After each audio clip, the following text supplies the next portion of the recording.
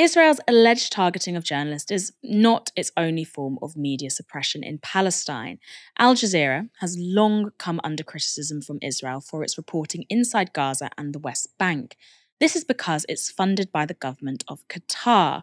For its part, Al Jazeera says operations are totally independent and, its coverage does seem to reflect that claim. Maybe even a bit too independent for some, because US Secretary of State Antony Blinken visited Qatar on the 13th of October. There he met with Qatar's Emir and Prime Minister. Qatar has been playing a key role in negotiating with Hamas for the release of Israeli hostages, so no doubt there was a lot to discuss. But according to US news website Axios, negotiations weren't the only topic of discussion. According to sources, Blinken says that he asked the Prime Minister of Qatar to rein in Al Jazeera's coverage of the war. Axios goes on to report this. Blinken told American Jewish leaders on Monday that when he was in Doha on October the 13th, he asked the Qatari government to change its public posture towards Hamas, 3 people who attended the meeting said. According to the 3 attendees, Blinken said he gave toning down Al Jazeera coverage of the war in Gaza as an example of steps the Qatari government can take to do this. Blinken said he asked the Qataris to turn down the volume on Al Jazeera's coverage because it is full of anti-Israel incitement, according to one source. Blinken didn't give any examples of the heightened rhetoric he asked to be dialed back. Now, neither Al Jazeera, the Qatari government, nor the US government have responded to requests for comment from Axios. But if true, that story reveals how seriously Israel and its allies are taking the information war. And it also suggests the US is keen to shield a larger audience across the Middle East from the picture emerging inside Gaza, fearing rising tensions in the regions. At the same time, Israel has been seeking to shut down Al Jazeera within its own borders. Shlomo Karhi is Israel's communications minister. According to high-profile Israeli paper Haaretz, in the days after the 7th of October Hamas attack, Shlomo said that he wanted to push through legislation that would shut down Al Jazeera in Israel. That intention became a terrifying reality last Friday. The Israeli government has now approved emergency rules that would allow it to shut down Al Jazeera. The Times of Israel reports the proposal is to close Al Jazeera in Israel and it will be brought to the next meeting of the Security Cabinet. When announcing the new legislation, Karhi said this: Israel is at war on land, in the air, at sea, and on the public diplomacy front. We will not allow in any way broadcasts that harm the security of the state. Al Jazeera's broadcasts and reports constitute incitement against Israel, help Hamas, ISIS, and the terror organizations with their propaganda, and encourage violence against Israel. Karhi's office told the Times of Israel that the intention to shut down Al Jazeera in Israel was based on this: proof that it is assisting the enemy, broadcasting propaganda in service of Hamas in Arabic and English to viewers around the world, and even passing sensitive information to the enemy. Al Jazeera denies these claims. It's not the first time Israel has tried to ban Al Jazeera. In 2017, Netanyahu's then government tried to close its Jerusalem office after accusing its journalists of inciting violence. The context of that threat was a clash between Israel and Palestine over the Al-Aqsa Mosque in Jerusalem. And in the 2021 Israel-Palestine conflict, this happened.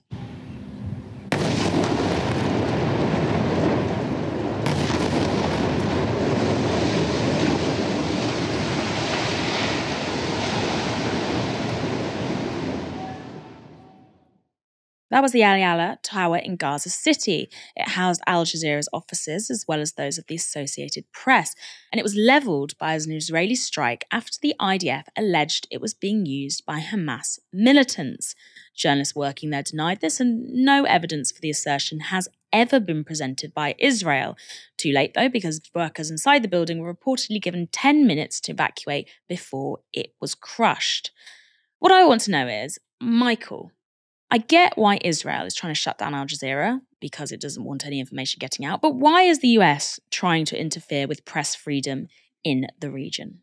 Well, because the US is the staunchest ally of Israel in the world and always has been is the US that protects Israel in the UN by vetoing anything on the Security Council that might condemn Israeli actions which are clearly against international law, such as expanding settlements, and it's America which is shielding them diplomatically. I don't know if we are in a position to say that Al Jazeera is completely independent of the Qatari government. Like I would not be surprised if there was some pressure from the Qatari government to Al Jazeera as to what sort of images and messages they should paint. I don't know, but I wouldn't be surprised. But I think what I do know is that the common sense of the Western media is so far out of whack from what most people think in the global South, in the Arab world, that Al Jazeera is just a very important correction to that. Even if it does have some biases, it's an important correction to the biases that our media have.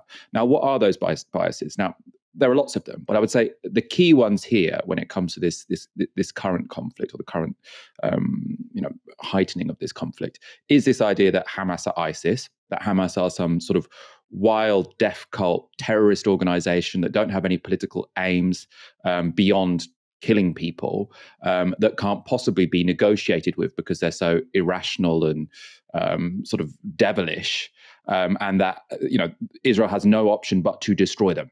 Now, I don't think many people at all in the Arab world think that, right?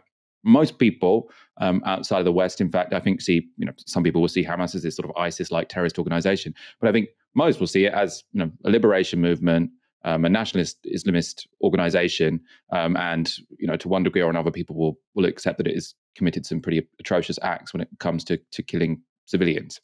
Of course, I think killing civilians, targeting civilians is wrong, but I don't think Hamas is anything like ISIS, and it's very much an ideological construction by Israel to try and justify the complete flattening of Gaza. I don't think much of the world is buying that. Al Jazeera isn't really buying that. They're not demonstrating that kind of idea, or they're not projecting that kind of idea. And that's a real problem for the US, because the USA and Israel, they need this to be common sense, right? If they were to allow this sort of argument, this debate about whether or not Hamas or ISIS, they would probably lose. But what they have to do is just keep repeating it so often, make sure that anyone who suggests otherwise is instantly demonized, is instantly shamed, is instantly threatened with their jobs, right? You have to have this shield whereby no one is allowed to dissent from this line. Al Jazeera is dissenting from that line, as is pretty much probably the global majority, right? And that's very uncomfortable for the United States. Now, I mean, Qatar is a powerful country. They've got huge gas reserves. I'm not sure how much they are going to be kowtowed by the United States in a situation like this, but that's clearly why the United States are trying to do it. I suppose the other thing here is, the reporting of Al Jazeera does have international consequences. So it was the bombing of the hospital. I think it was partly sort of the coverage that Al Jazeera gave of that meant that all these Arab leaders pulled out of it. And it's a real player in this conflict. And I'm glad it's a player in this conflict, because I think one of the reasons why Palestinians have been able to be marginalized in the past is because there weren't sort of counterweights to the incredibly biased Western media. Now, as I say, Al Jazeera might be biased, but that is, if anything, that's just a counterweight, and a really, really important one. And so I think the idea that it should be shut down or policed by the Americans is somewhat disturbing. I mean, also, it's important that we don't separate this story from the fact that Israel is actively killing the families of journalists and journalists in Gaza. So this is not just threats. This is not just sort of regulatory changes that make it harder for someone to report from Israel. It is a violent threat which the Israelis are sort of putting towards journalists who dare to cover the region in a way which is different from the lines which are being put out by Israel, and which they essentially want anyone to be punished for deviating from.